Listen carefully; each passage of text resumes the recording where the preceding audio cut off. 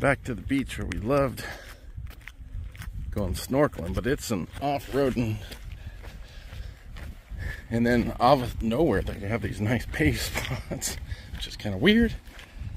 But as you see up here, we were going to drive down to these bathrooms, but it was a no-go. The road gets terribly crap right here. We wouldn't have been able to do this.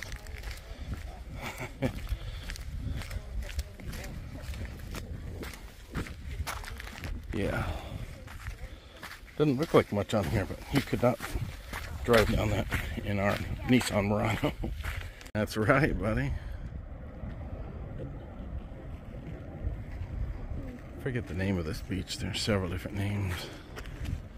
3 beaches in a row. It's a crazy little beach.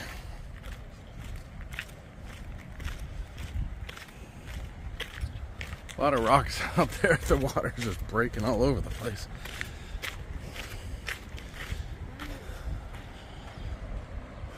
Who knows if that's good snorkeling or not. Looks dangerous. There's just a lot of rocks out there. That'd be dangerous to swim in. Yeah, what type of rocks are these white rocks?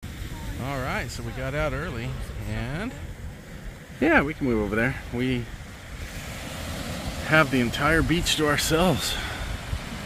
We're gonna go do some snorkeling, and can't see it right now because of the angles of it, but there's a lot of cool reef and rock out there in between the light areas to the darker areas.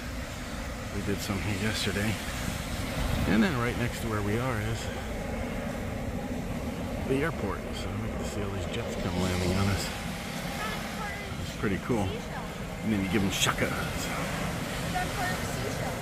Oh yeah? Alright, it's a little one. It's cute. Alright, we're gonna move down there.